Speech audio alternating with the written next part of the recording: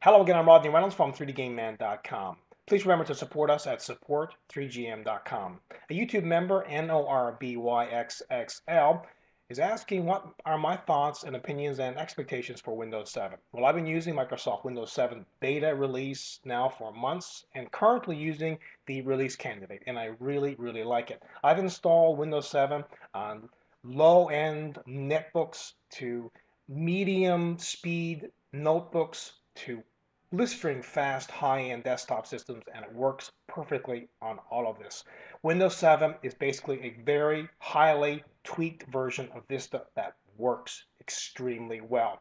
So if you're worried about purchasing Windows 7 because all you think it is a knockoff of Vista, well, it's kind of, but they tweaked it. They did it right this time.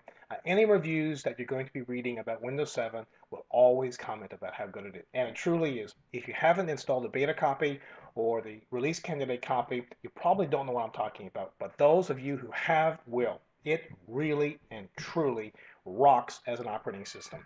I don't work for Microsoft. Microsoft is not paying me. So if you're thinking that, it's not the case. I really like the operating system. Now, there are also going to be some major tweaks for Windows 7 when it comes to gaming.